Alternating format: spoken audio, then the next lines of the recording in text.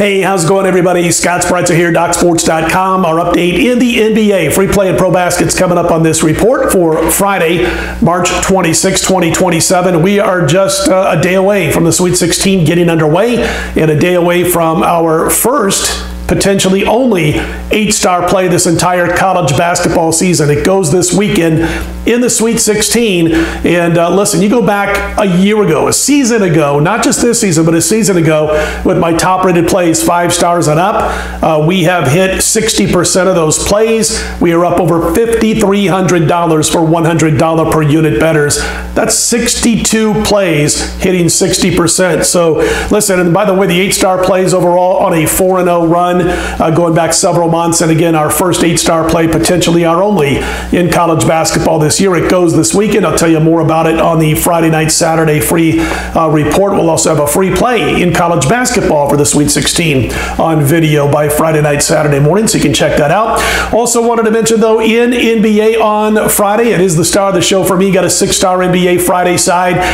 Listen, I like to play already because of our power ratings and the matchups, but once in a while we do throw and find and throw some of these systems, our angles into the plays. I'm not a big angles guy, but when it really makes sense, and this one does, it backs up our 6-star play on Friday in the NBA. It's a 55 and 25 winning spot, and I include it and give the analysis in my write-up on Friday, so you can check that out. Also wanted to mention a pass on Friday in the NHL, a pass on Friday in soccer. I'm going to get back to NHL in just a second, but as far as soccer, they're doing the World Cup qualifying thing, and a lot of these leagues have shut down, and I've yet to find anything to sink my teeth into in the World Cup qualifying. A lot of big prices.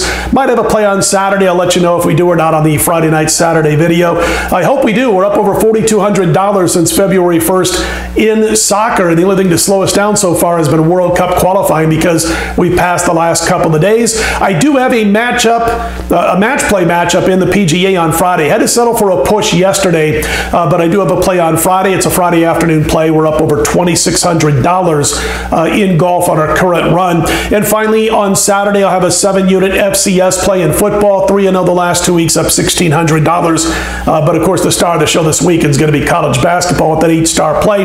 Again, the 6-star play on Friday in the NBA is the star of the show for me on Friday.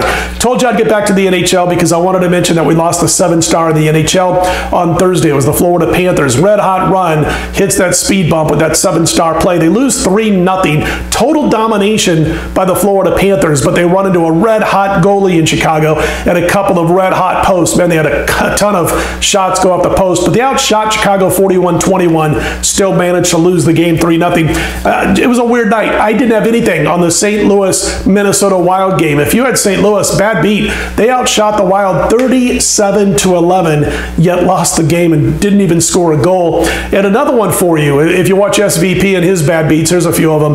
The Memphis Tigers in the NIT last night, laying 4.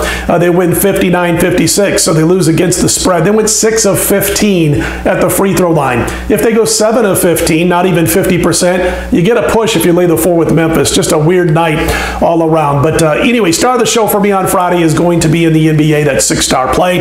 And also going to hopefully have some baseball videos out on Friday night myself, joined by Doug Upstone. We're going to talk about some over-under wins totals coming up in Major League Baseball. Let's get to the free play for Friday. Also turning to the NBA here, we're looking at the Denver-New Orleans clash. Denver laying a couple of points at the time of this recording.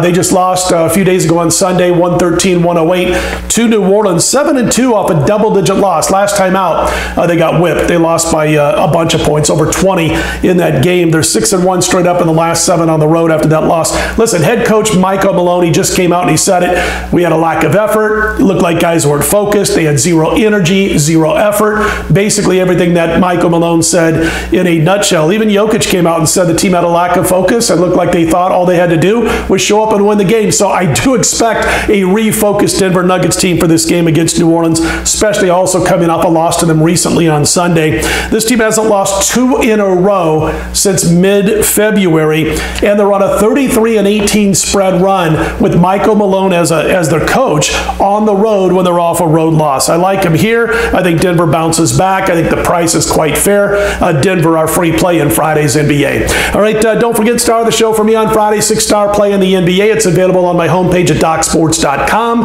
I will be right back here late Friday night, early Saturday morning with free plays in the NBA and in college basketball. If you like the videos, click on the thumbs up. Be sure to subscribe. I'm Scott Spreitzer, DocSports.com. Let's put Friday in the win column.